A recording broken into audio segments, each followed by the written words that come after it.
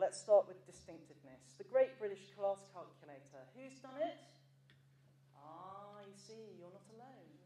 7 million people did it.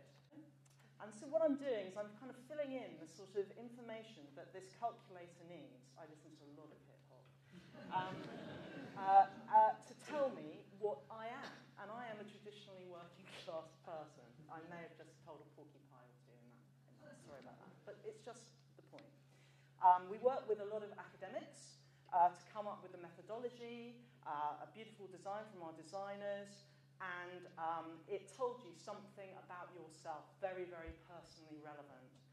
This result is a shareable result, and lots of people shared it. So this was a really big hit, and it was a hit because it was a lovely piece of journalism, but it was also a bit of fun, and it was also very shareable. We gave that calculator on a tablet to one of our television reporters, and we said, go and make a piece of television about it, and this is what he did. You can work out your own social class using a test on the BBC website. Do you know teachers? Oh, yes. Yeah. Do you know any lorry drivers? No. Do you listen to classical music?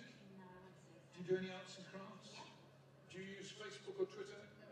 Do you socialise at home? You run people around? Do you go to museums and galleries? Yes, we're on the way now. You belong to a class, a newly defined class called the Emergent Service Worker. You belong to a class which is described as the established middle class.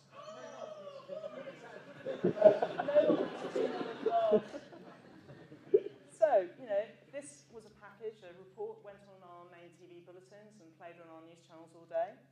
And this is what happened to the traffic on the website. Those 3 peaks are our 3 news bulletins. We do these calculators a lot. We've kind of made them our own, really.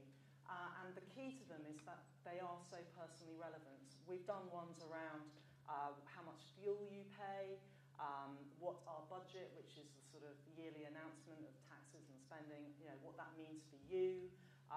We allow you to compare yourself to Olympic athletes and find out which one you most matched during 2012. And as I said, it's enabling users to share that key fact that really kind of generates reach and more audience watching.